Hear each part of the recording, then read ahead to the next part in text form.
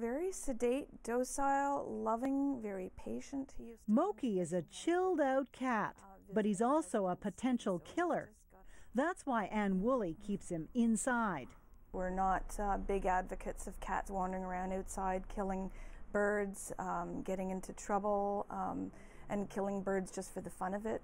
For every Moki inside, there are lots of others outside hunting birds. A new Environment Canada study shows of the 270 million birds that die because of human activity, 200 million of those are deaths caused by cats owned or not controlled well by humans.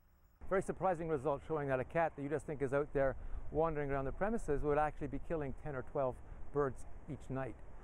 Birds are also hitting things like vehicles, buildings, and transmission lines, dying in the millions every year.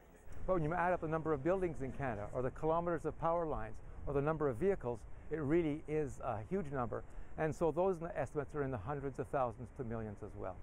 The oil and gas industry and wind turbines, which are often blamed for causing bird deaths, aren't on the list of top killers. Conservation groups that focus their campaigns on those industries say they may have to rethink their approach. Maybe we should be paying more attention to these other sorts of direct losses of birds that are related to people. Which brings us back to the biggest culprit. Anne Woolley thinks many customers at her cat supply store will be surprised to hear their felines are bird felons. I'm honest with customers and tell them that my cats are all indoor cats and that they really are better off inside, and the birds are better off.